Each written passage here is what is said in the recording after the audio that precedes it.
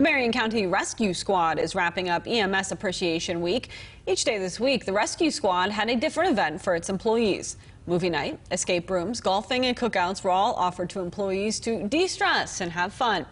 Community members even joined in on the Appreciation Week by giving the squad lunch. One heart attack survivor joined in by stopping by and thanking the EMS workers who saved him 3 years ago.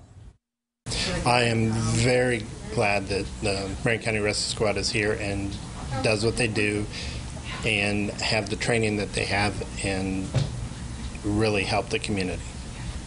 We don't receive follow-ups on the patient, so we always wonder, what ended up happening or how they're doing today. So it's nice to know that what we do does get appreciated, even if we don't always see the appreciation, right after it happens. This year is the 46th EMS Appreciation Week across the nation.